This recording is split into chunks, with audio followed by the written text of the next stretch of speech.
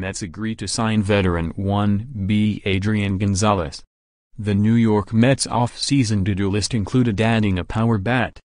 Well, just days after signing free agent slugger Jay Bruce, the Mets also added veteran Adrian Gonzalez, according to a baseball official with direct knowledge of the deal.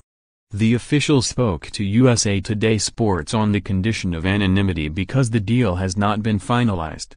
Gonzalez, 35, was traded from the Los Angeles Dodgers to the Atlanta Braves as part of a five-man deal in December driven mainly by luxury tax considerations.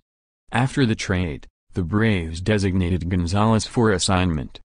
Gon has 311 career home runs but has seen a decline over the past several seasons in his power numbers, questioning if he would retire after the season.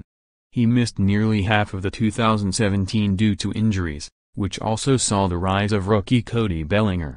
He had a slashing line of .242/.287/.355 with 3 home runs in 71 games and did not appear on the Dodgers' postseason roster. Gonzalez also gives the Mets insurance in case rookie Dominic Smith is not ready to be the everyday starting first baseman. The Mets get Gonzalez at the league minimum salary of $545,000 in 2018. The Braves are responsible for the $21.5 million owed to him for the 2018 season under his previous contract.